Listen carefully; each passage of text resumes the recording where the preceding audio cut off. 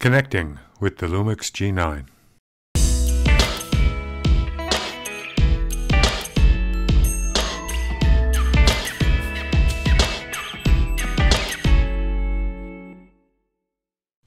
The G9 has what is known as a USB 3.0 micro B port. While it's not as versatile as USB Type-C, it does have the advantage of being able to connect to USB 2 and 3 via a 3.0 micro B cable and to USB 2 via the old style micro B. I'm sure we've all got plenty of those lying around, as well as possibly even some power banks that have those cables built in.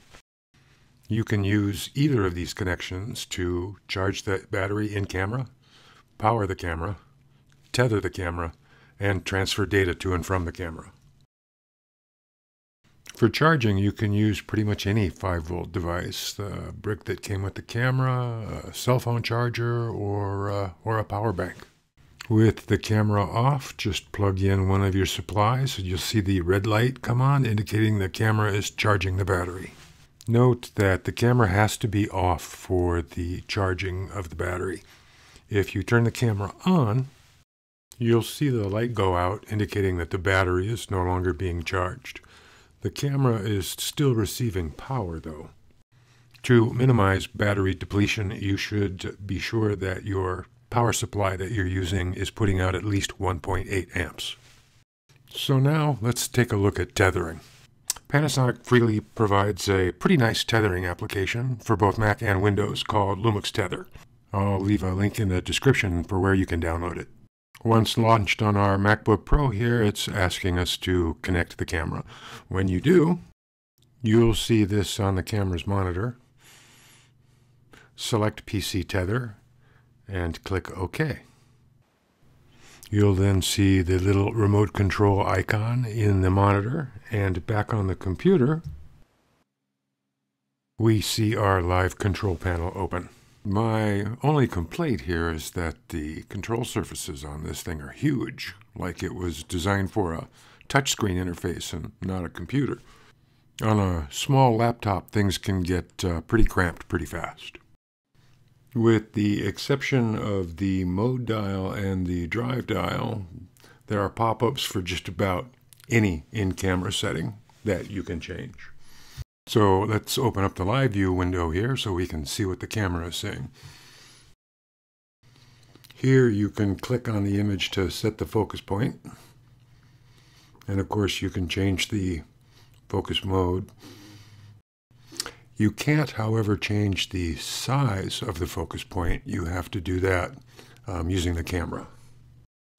So let's click on the little camera button here to take a shot. And by default, you'll see a little preview window come up with the captured image. And you can turn that on or off in the settings here. But what if you wanted to open the captured image in a different app, say your editor of choice? Well, on the Mac, you can do that easily using a folder action. First, go into Settings and turn off the automatic review. And turn off automatically create subfolders by date. And then you'll probably want to create a custom folder instead of the default pictures folder for where your images are to be copied. I created a folder called Lumix Tether in my pictures folder, which we'll use here. And then save your settings. Now to create the folder action, we're going to open Automator and select New Folder Action.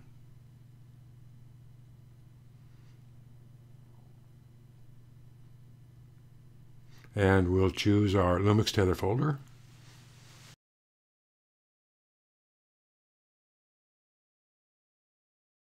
Next, we're going to create a file filter.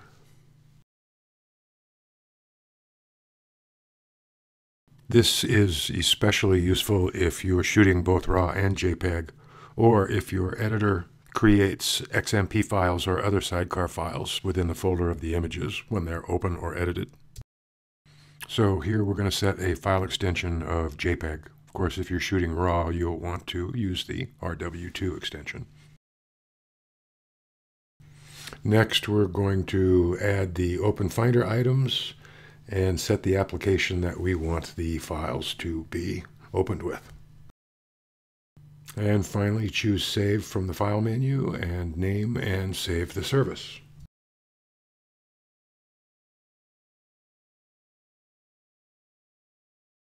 Now, when we take a picture, the newly created file will open up in our editor of choice, in this case DxOMark, instead of the default preview window. So let's close Photolab here and our Live View window, and let's talk a little bit more about Lumix Tether.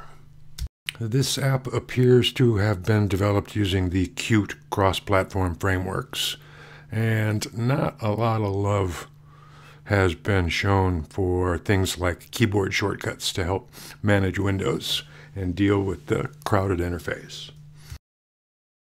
And the fact that the usual File and Windows menus are missing means that there's no way to use the system to assign keyboard shortcuts for them. So I've used Keyboard Maestro to create some. And I'll leave a link in the description where you can download these. I'll also leave a link to the Keyboard Maestro free trial and a 20% off coupon for those of you who've never used it.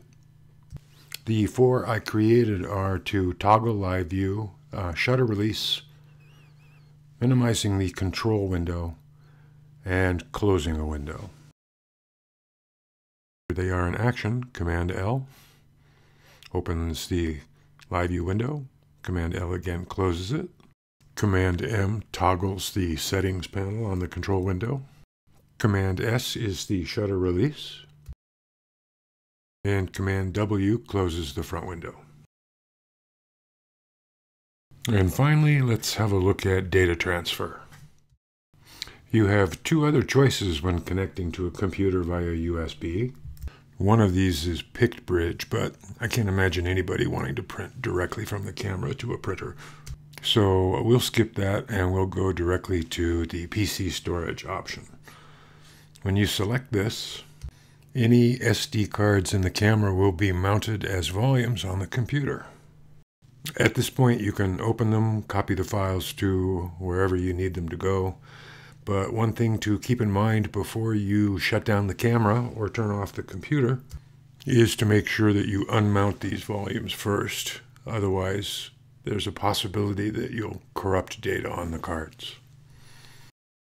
So that's pretty much it here for connecting via USB. Stay tuned for episode 2 all about Wi-Fi, and thanks for watching.